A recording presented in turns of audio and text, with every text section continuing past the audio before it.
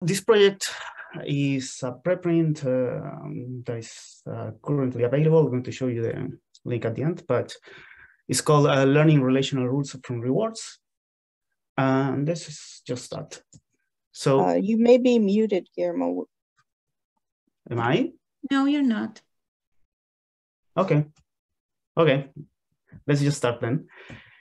So people can generalize what they learn about specific instances of a problem to new instances of the same problem. So for example, if a person learns to play checkers on a standard 8x8 board, she can easily play the game on a 12x12 board. We can also go beyond task-specific generalizations and use what we have learned about one problem to, when facing different problems. So for example, a person that can use what they learn about checkers when playing chess. Now, this kind of a generalization based on deep structural similarities is known as cross-domain generalization. So the question is, what's behind this kind of generalization? Now, as many other people, my colleagues and I have proposed that relational reasoning is the main driver of this kind of generalization, specifically analogy.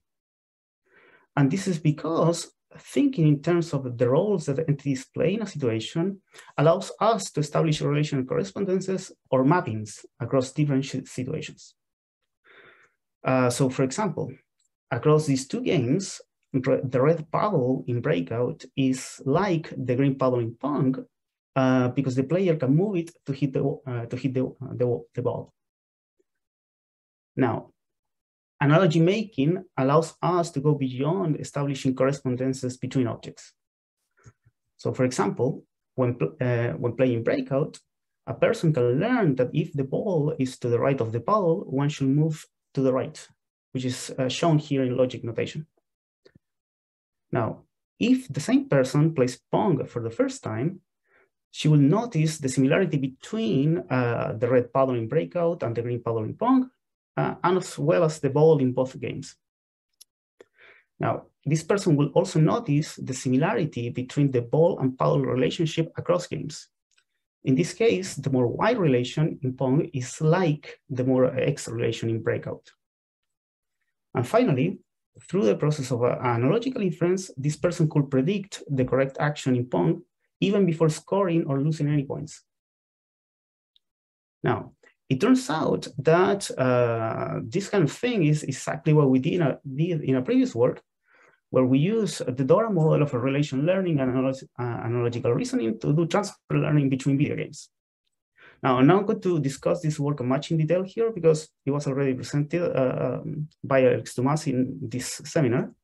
But in oral terms, we built a preprocessor to get feature-based representations of objects. We then used DORA to learn relational representations of those objects. Then we use these representations to describe the state of the game and apply reinforcement learning to learn a policy to play the game. And then we presented the model with a new game, in this case Pong, and applied analogical inference to infer a policy for the new game without playing it, right? Without training it. Now, in that project, we made a big assumption, right? When doing reinforcement learning, we pre-selected the relevant relations to learn the initial policy. This is before doing transfer learning. So the main question of this project is how we can learn to select the relevant relations to build a relational policy from a large vocabulary of relations. Now, to do this, I need to talk a little bit about reinforcement learning.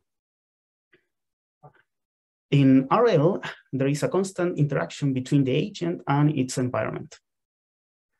In a given state of the environment, the agent takes an action and the environment responds by transitioning to a new state and returning a reward. Reinforcement learning algorithms are designed to learn a policy, which is a mapping between the states and actions that maximizes the long-term reward.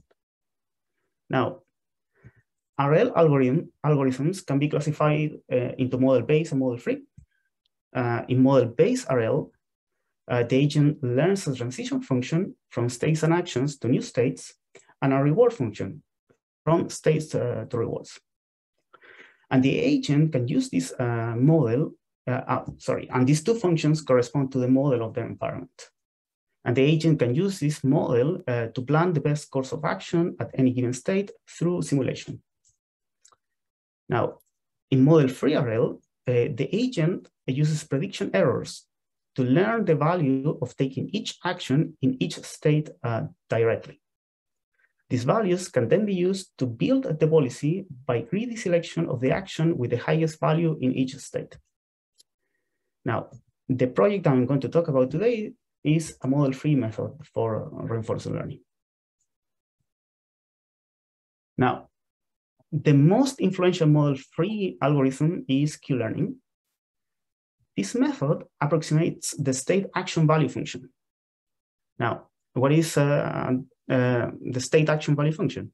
Is this expected cumulative reward given that the agent is in the current state and takes the current action.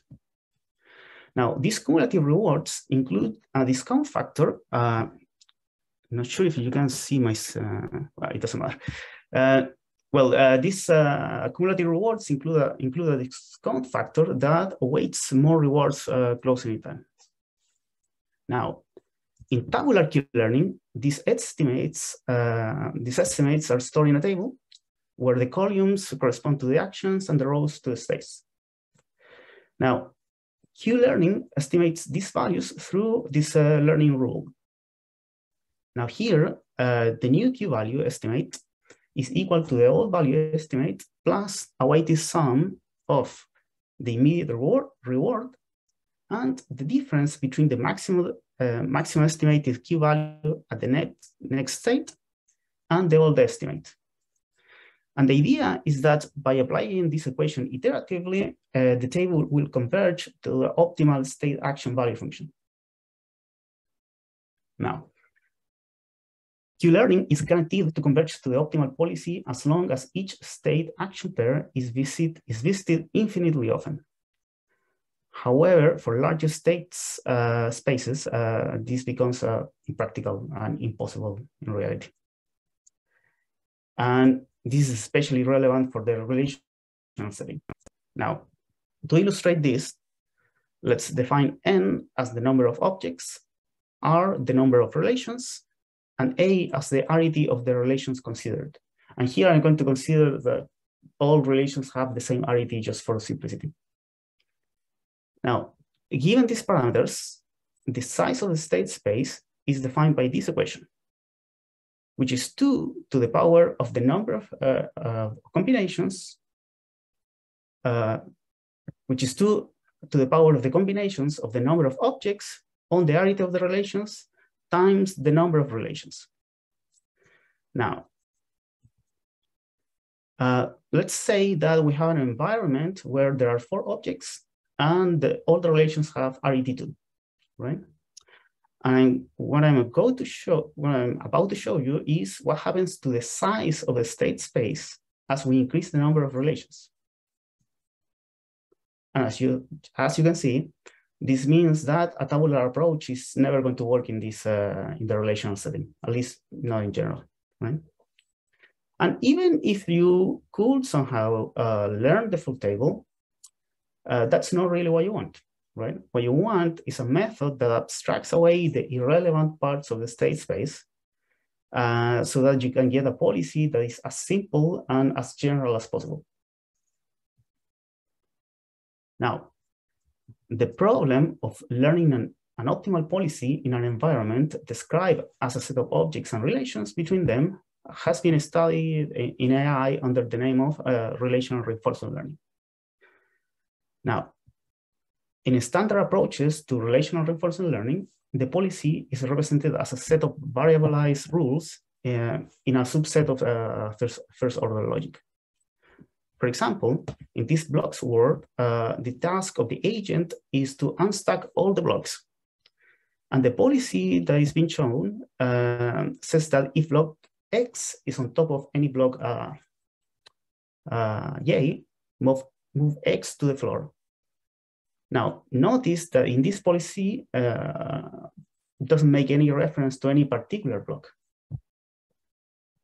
Now, in contrast, in this project, I'm going to concentrate on learning what are called ground rules. These are rules that refer to specific objects and specific actions.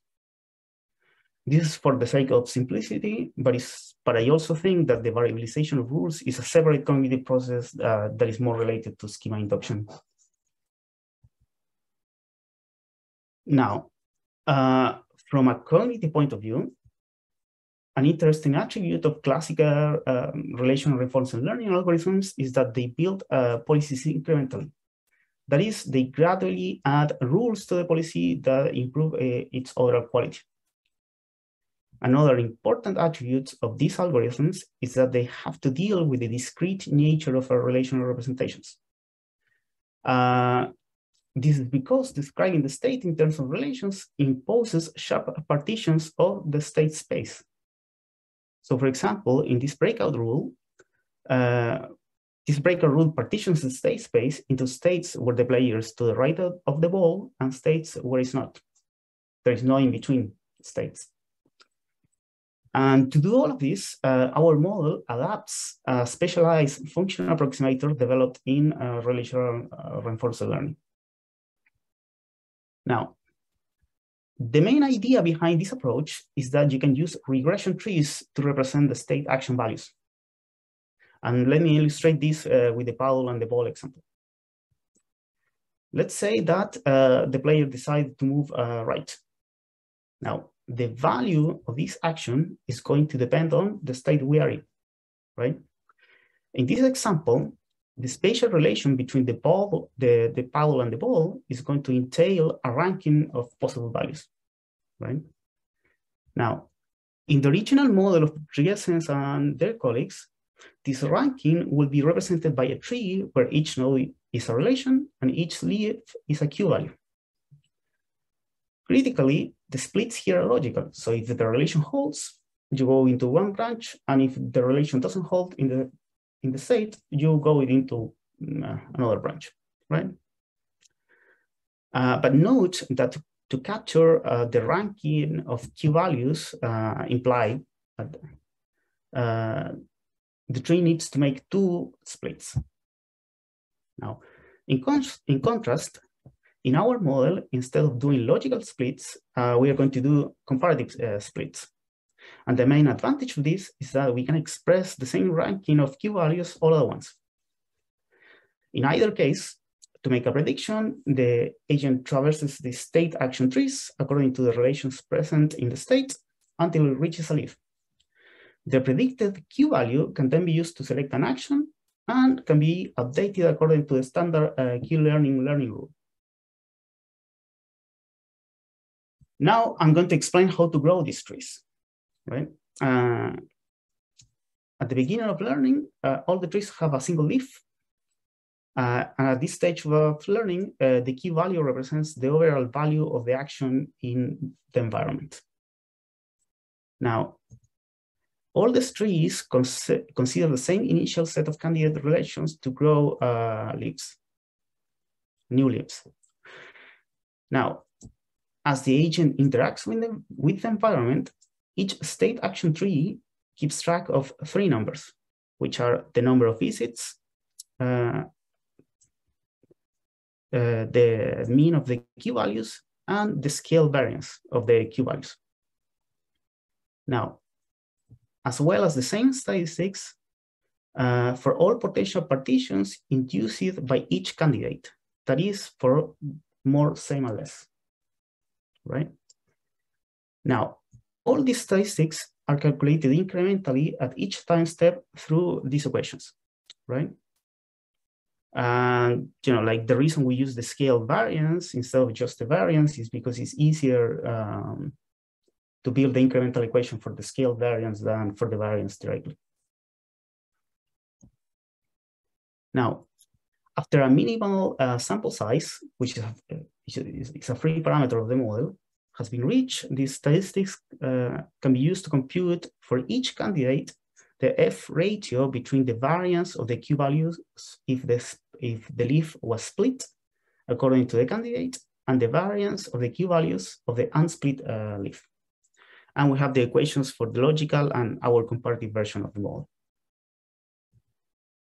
Now, with this ratio, the model calculates p-values for a standard one-tailed F-test for all candidates.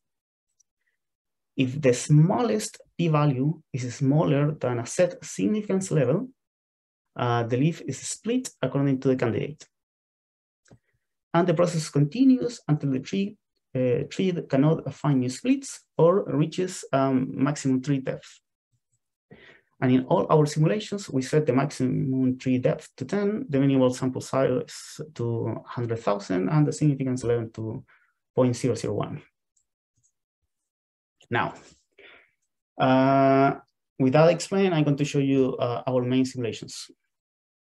Basically, we apply this model to 3 different games, right? Now, in our first simulation, we use the game Breakout, which is the simplest environment that we are going to consider here. Now, in Breakout, the player controls a paddle and receives points when the ball bounces the wall on the top of the screen, and the player loses points if the ball and the paddle, if the ball passes the paddle when it's going down. Now, the actions available to the agent are noob, which is no operation or do nothing, fire, right, and left. Now, the actions noob and fire have no effect during the game. However, at the beginning of the game, the agent has to execute the fire action to start. Otherwise, nothing happens. And to succeed on this game, the agent needs to learn to follow the ball, which requires to pay more attention to the relations across the X dimension than to the relations across the Y dimension. Now, to represent the state of the environment, we use the X and Y relations between the player and the ball, and the X and Y relations between the ball at the current time step and the ball at the previous time step. So that's a way to basically encode the trajectory of the ball with relations. We created 2 versions of the state, a logical version for the logical version of the model, and a comparative version for the comparative version of the model. And during the construction of the state, we filter out all the states where the ball was not present. And this is mainly because of the frequentist statistics approach that we use to determine the tree splits. To compete in equal grounds, all candidates should have the same number of visits. And if you consider states where one object is not present, that's not the case anymore. Now, under these assumptions, the size of the state space is 81, and this is already something that is beyond what a tabular approach can handle. Actually, I tried to train a tabular reinforcement learning with this size, the state space, and it doesn't work. Now, and by the way, that's the reason I'm not showing a tabular agent on any of the simulations, because in any of these simulations, it's never going to work. Now, we use these are the training details. We use the Breakout deterministic version 4 of the OpenAI Gym toolkit. We use a visual preprocessor, which uses the color and shape of the objects to calculate their X and Y positions. And from that, we calculated the spatial relationships. Now, all the agents included an action buffer that stored the last 10 actions and checked whether the agent had taken the same action 10 times in a row, in which case the current action was uniformly sampled from the action space. Now, for each of the 2 versions of the model, we trained 10 runs on 2 million iterations. And these are our reinforcement learning parameters. And finally, we transform the reward signal using the sign function. So basically, if the reward was positive, it was always 1. If it was 0, it was 0. And if it was negative, it was always -1. And this is the same for all the simulations. Now, this plot shows the cumulative return for the logical and the comparative versions of the model for each one of the 10 runs. And as you can see, overall, the runs of the comparative version receive more rewards during training. Because in Breakout, episodes with higher returns are necessarily longer, the runs in this version, in the comparative version, reached the 2 million iterations in fewer episodes. And furthermore, the runs in the comparative version were also more consistent. So they basically had less variability than in the logical version. Now, during training, we save the agents a set of state action trees every 200,000 iterations. And after the training session finished, we tested each set of trees on 10 games and picked the one with the best performance, and that became the agent final test tree. What else? Yeah, for testing, we set the probability of taking a random action to a very low number, basically. And the results were much, as you can see, the results were much more consistent in the comparative version, with 8 out of 10 runs achieving an average returns above 50 in comparison to only 3 in the logical condition. Now,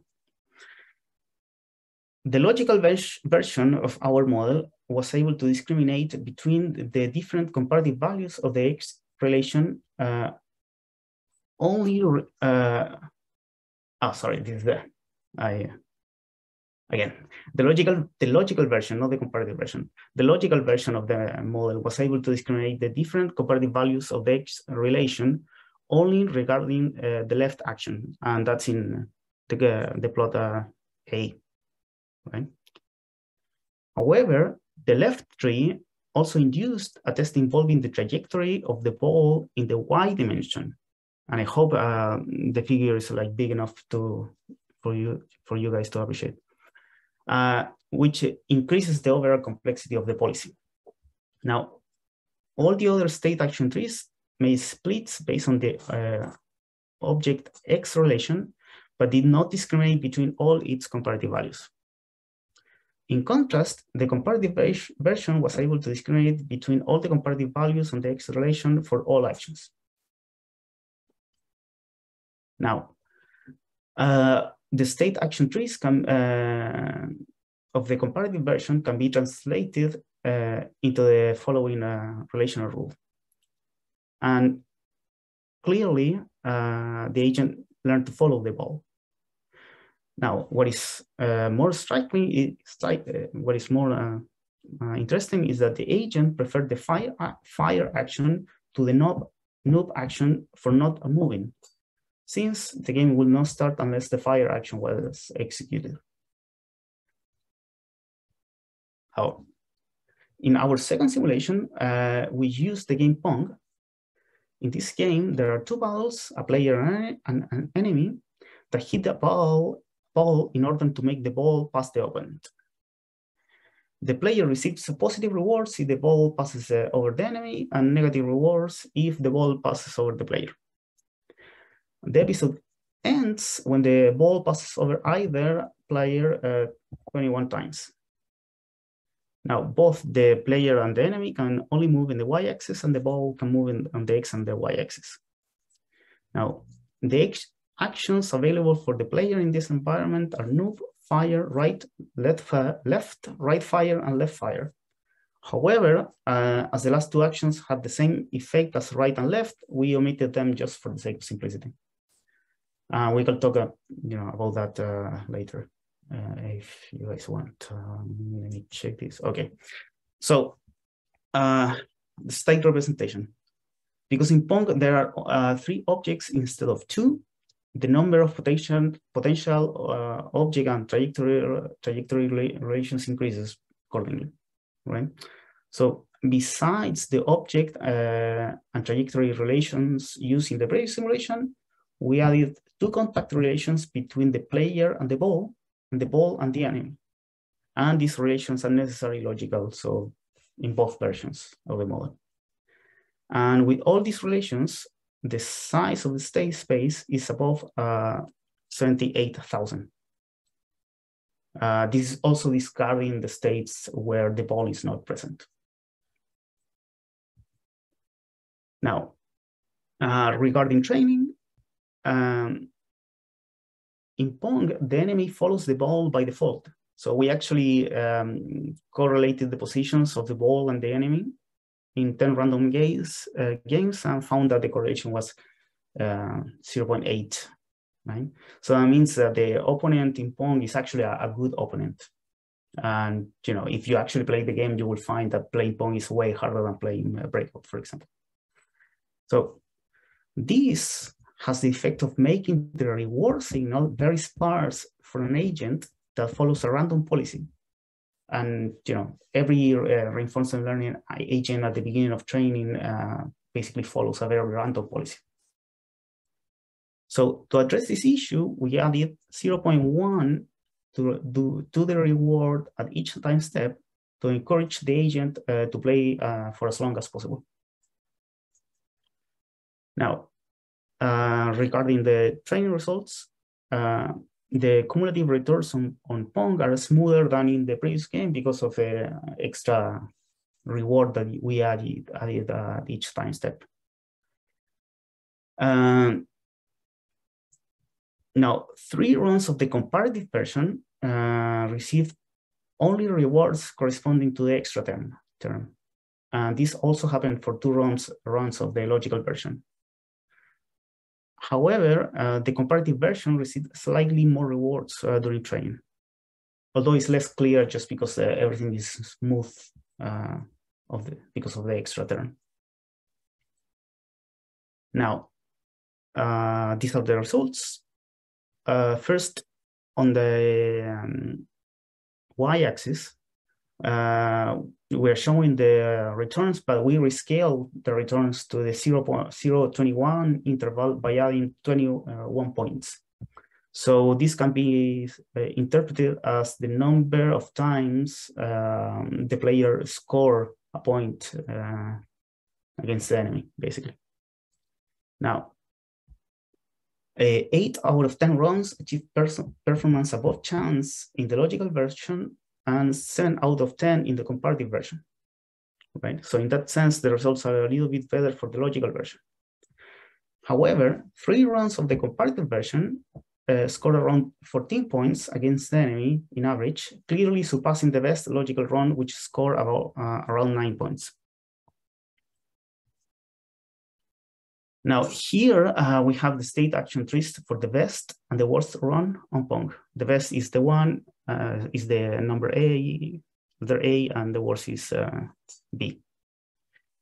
Now the best run selected the Y relation between the player and the ball and achieved to discriminate between all its comparative values for all actions. And basically this policy is just following the ball in the Y dimension. In contrast, on the worst run, the fire and the right actions base their first split on the trajectory, on the Y trajectory relation of the ball, which led to a set of trees that was not able to compensate for these early splits. And this highlights one of the limitations of the present version, the current version of this model, which is cannot undo a bad split that leads to bad performance during training. Now, in our third simulation, we use a game called Demon Attack. In this game, a player, which is the spaceship at the bottom, can only move on the X dimension. In the initial levels, there are big enemies that appear in waves of 3. The player and the bottommost enemy can shoot missiles. And in advanced levels, the big enemies will split into 2 small enemies when they are shot. And the small enemies will descend onto the spaceship, and if they crash, and the player dies. Now, the actions available to the player in this environment are noob, fire, right, left, right fire, and left fire, and we use all of them. Now, In this game, there can be up to 3 big enemies and up to 6 more small enemies at the screen at any given time. So the number of potential object relations is quite large. So we made some assumptions to make this manageable, right? First of all, we use only object relations between the player and the other objects in the screen. The player missile was treated as part of the player action, not as a separated object. And we treated the enemy projectiles as a single object. I hope that's clear from the picture there. We did not use any trajectory relations, and we only considered states where there was an enemy missile, and this is similar to the ball manipulation in the previous simulations. Now, under these assumptions, these are all the relations that we use. The size of the state space is that number, which is obviously unmanageable for a tabular approach, right? For training, we train 10 runs on 3 million iterations with the same parameters as the previous simulations. Now, we train on 3 million simulations because basically I thought the game was going to be harder, but actually all the results I'm going to show you, work as well with 2 million iterations. So, it was something that I thought that would be necessary and ended up being not necessary. In addition to the action buffer, we included a reward buffer that checked whether the last 300 iterations yielded 0 rewards, in which case the training episode was terminated and a new one was started. And that was just a hack that wasn't necessary for the model to work. I have no good reason to do it other than that. Now, these are the training results. And as you can see, the runs of the comparative version received more rewards during training. And here, the relationship between the length of the game and the number of rewards doesn't hold anymore. So you only have to look at the cumulative rewards independent of the number of episodes. Oh, sorry, is that all? Yes. Now, these are these test results. As you can see here, we have 2 baselines. Basically, we have a random agent and a fire agent. The random agent is just an agent that is taking random actions all the time. The fire agent is also taking random actions, but from the subset of fire actions. So the idea is that that agent is always firing, right? So we wanted to make sure that the model was doing something better than those 2 models. Both models were doing better than our baselines.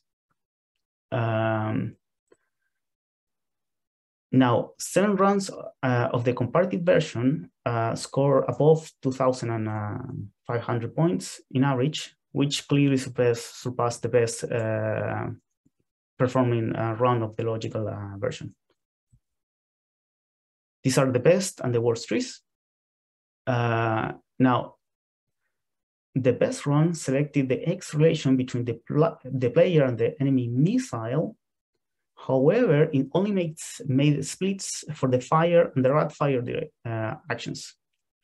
And if you look at the translated rule at the right, you will see that the model learned a very simple policy that essentially amounts to stay away from the enemy missile and while shooting as much as possible. And that's, this was a surprise for me. I thought the model would do something, more complicated, but it turns out that a simple policy, performs very well in this game. Now, in the worst run, the fire action based its first split on the Y relation between the player and the enemy missile, which led again to a set of trees that was not able to compensate for this early bad split. And again, this highlights the incapability of this version of the model to undo a bad split during learning. Now, Just to recapitulate, theories of analogy making have been disconnected in general from notions of utility, such as rewards or prediction errors.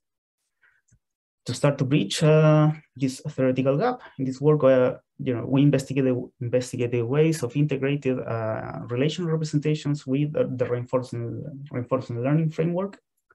And this is a hard problem because of the discrete nature of relational representations and the combinatorial explosion that results from applying them to describe the state of the environment. Now, we studied the problem of how to select relevant relations to build a policy when there is a large vocabulary of relations available to the agent. For this, we adapted a function approximator developed in relational reinforcement learning. And our model learns grounded relational policies by making ternary splits based on the comparative values more and less. And our model was able to learn simple relational policies on 3 games with increasingly larger state spaces. Now, as previous models of relational reinforcement learning, our model builds relational policies incrementally. And I think, at least for me, this is super important. In contrast, there are other approaches that follow a much top-down strategy. These models represent the full set of possible programs or relational policies and use either gradient descent in the case of neurosymbolic models or Bayesian inference in the case of Bayesian models to prune the full set of programs and select the one that yields the highest return. Now, ultimately, I think both approaches are complementary and most likely both approaches are going to be necessary. And I hope that this work helps to stimulate further theoretical and empirical research about how people and other animals build relational policies. Yeah, that's the link to our preprint. And there is also a GitHub repository with all the code base for this project. And finally, I have to thank my PhD supervisor, Alex Dumas, and my PI in the University of Bristol, Jeff Flowers. Yeah, that's it. Thank you.